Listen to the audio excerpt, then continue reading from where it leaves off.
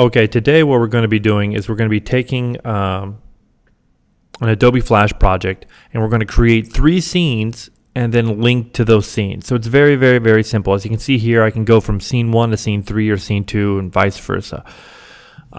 It's going to be pretty easy to do, so let's get started.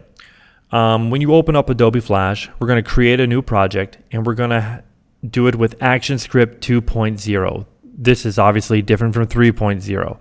And for what we're doing with a simple one like this, 2.0, I think works better. So go ahead and do that. Once we're on to our stage, what we're going to do is we're going to create a symbol, anything you want. I'm just going to make a rectangle here. Well, hold on here. Let me switch over to the rectangle tool. I mean a circle. And now I'm going to make it into a symbol. But when you make it into a symbol, you have some choices here. You can make it a movie clip, a button, or a graphic. So right click, convert to symbol, and this is very important. It must be a button, and it'll say type up there, and make sure that it says button, because if not, this is not going to work. So I've made it a button, I click OK, and that's it. Pretty simple, right? Let's go ahead and add a scene. So when we click on this button, it'll actually go someplace. So I'm going to come up to Insert, and at the very bottom there is Scene, and I'm going to insert a scene.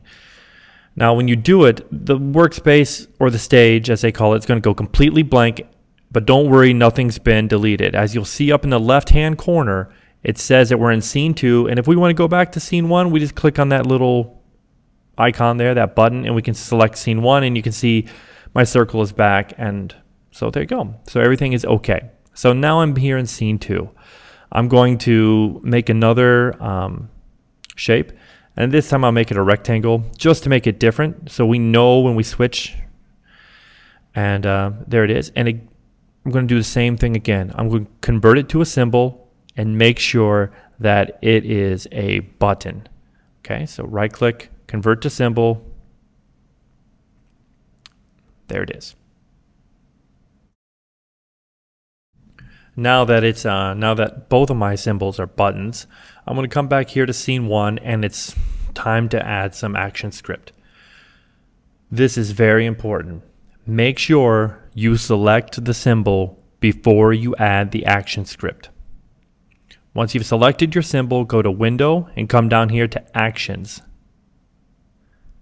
Click on that, and you're going to get this. Now the script we're writing is very short, but it must be exactly as you see it. If you change it, like put the wrong type of bracket or make a letter capital that shouldn't be capital, the script will not work.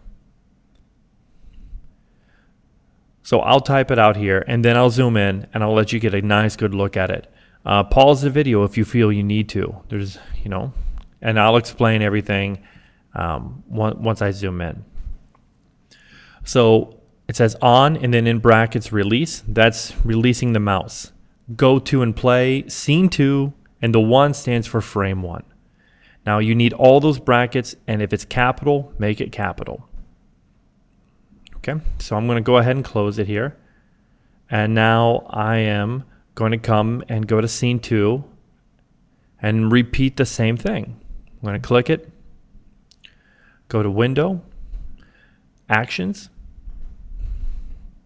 and again, on release, the word release in brackets, no space, put a squiggly bracket, hit enter, go to and play, the word and is capital, the A, and the word play, the P, is capital, brackets, quotation marks, scene, space 1, quotation marks, comma 1. So it's going to go to scene 1, frame 1. Again, it has to be exactly like this or it's not going to work.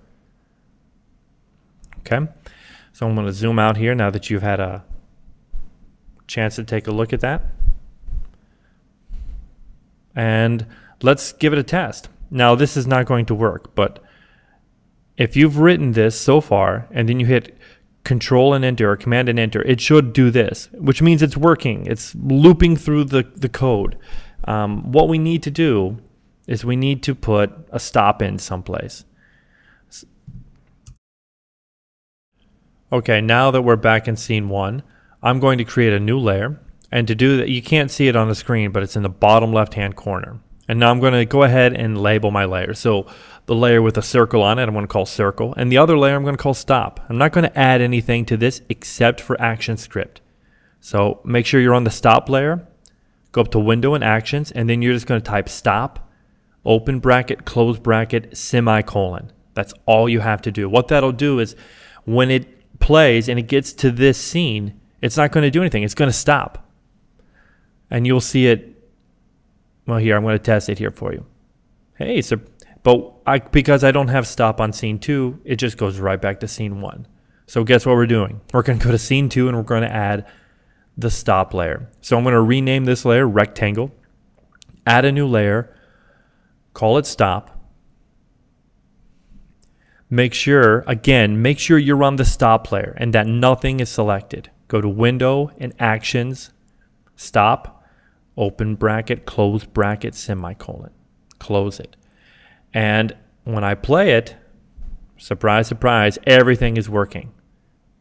So what you have to do is do that very same thing, but with 3 scenes and where they're all linked together. Okay, good luck.